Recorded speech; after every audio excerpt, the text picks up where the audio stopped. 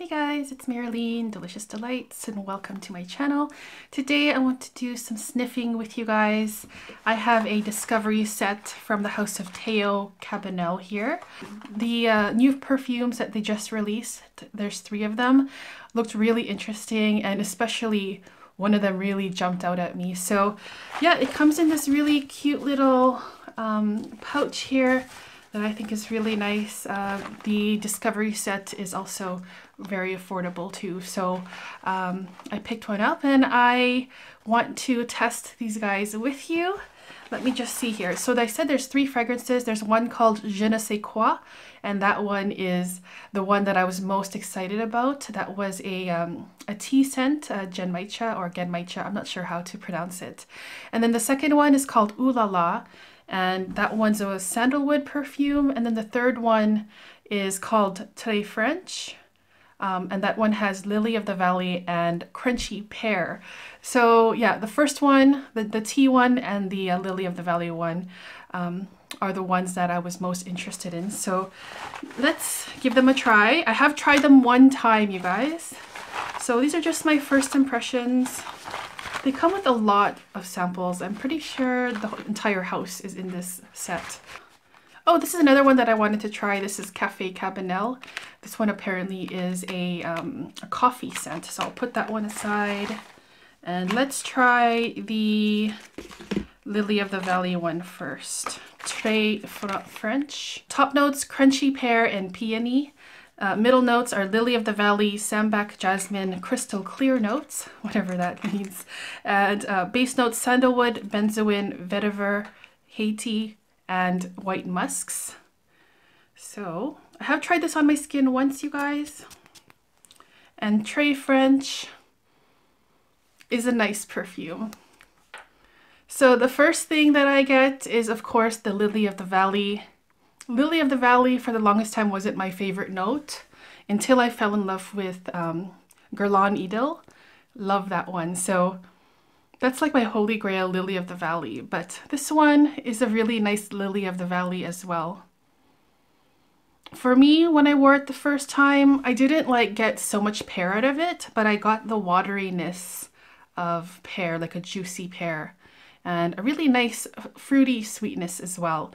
But for me, this one is Lily of the Valley all the way. That's the star of the show, with some sweetness, a green sweetness that reminds me of like a pond that's very watery, crystal clear, and like some juicy ripe pears floating in this pond. Yeah, I really like this.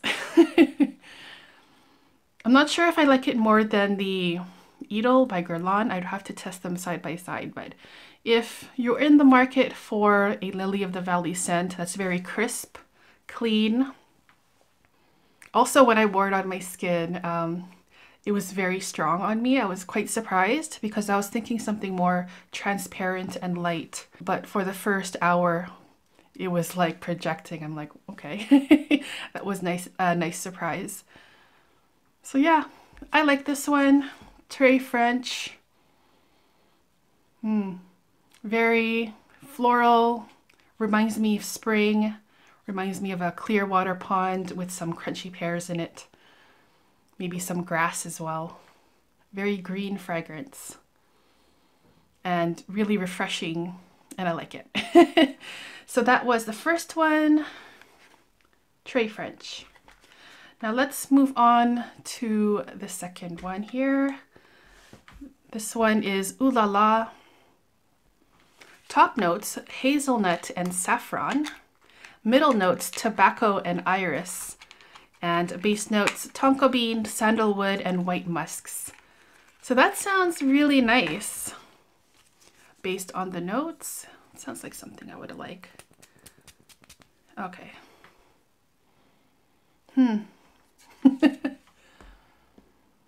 Yeah, this is really nice too. I definitely pick up on the iris right away. Iris and the woods too. Is there woods in here? Yes, sandalwood, duh. So yeah, iris is dominant on the first sniff on this paper. And then a really nice woodiness that isn't too heavy or too dark. And also I'm picking up some sweetness. Yeah, like a nuttiness too, so that hazelnut is there too. I mean, I have nothing bad to say with this. I've only worn it one time, but I did enjoy it. I got a little bit of spiciness in here too when it dried down. But yeah, really nice fluffy iris, sandalwood, a little bit of sweetness coming from somewhere, a little bit of spiciness too. It's kind of fresh to me too. It's not like a heavy warm scent, and like just based on the notes it looks like that it would be with tobacco, iris, saffron. But no, for me it's quite like a fresh woodiness that isn't too heavy. Definitely something for a man or a woman, unisex. Well, all of these fragrances are. But yeah, I like this one too. So that's Ooh La La by, yeah, Teo Cabanel. These cute little boxes here, they come in 1.7 mils. Very, very nice presentation for the Discovery set. Now let's move on to the one that I was most excited to try. And this one is the reason why I ordered this Discovery set. This one's called Je Ne Sais Quoi. What does that mean? I feel like I should know what it means. And I did at one point, but now I don't. So it says addictive genmaicha. Notes in this one, these are all eau de parfums, by the way. So the notes in this one, top notes puffed rice, middle notes are mate, violet leaf, and matcha tea, and base notes are gaiac wood, tolu balm, vetiver Haiti, and sandalwood. Yeah. Wow, it's very ricey in the opening. Like I smell steamed rice. And I have drank a lot of genmaicha tea because I'm a tea lover. Like I am obsessed with tea. And yeah, it does smell like a cup of tea, a green, can't even say it, genmaicha or genmaicha. I know I'm probably saying that wrong, but it smells like steeping that with a little bit of saltiness coming from somewhere. So steeping genmaicha tea, very hot and warm, ricey. It smells like steamed rice. It also has this grainy kind of scent, maybe like bread or something. And so I'm picturing like having a meal, well, part of your meal with the tea and like a side of like fresh warm bread.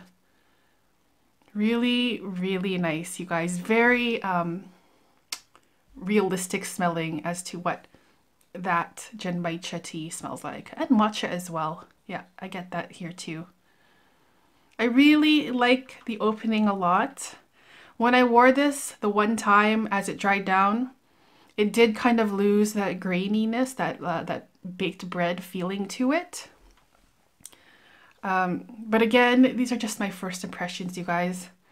I really enjoyed it. It's not, there's like a little bit of saltiness and a little bit of sweetness, but not overly so. Yeah, it's also very, very nice perfume. I'm in love with tea scents right now, and this is just perfect for feeling warm, cozy. And if you really want to smell like matcha tea or genmaicha tea and steamed rice, this is one to try. So this is Je Ne Sais Quoi. Lovely scent. I really honestly like all of these.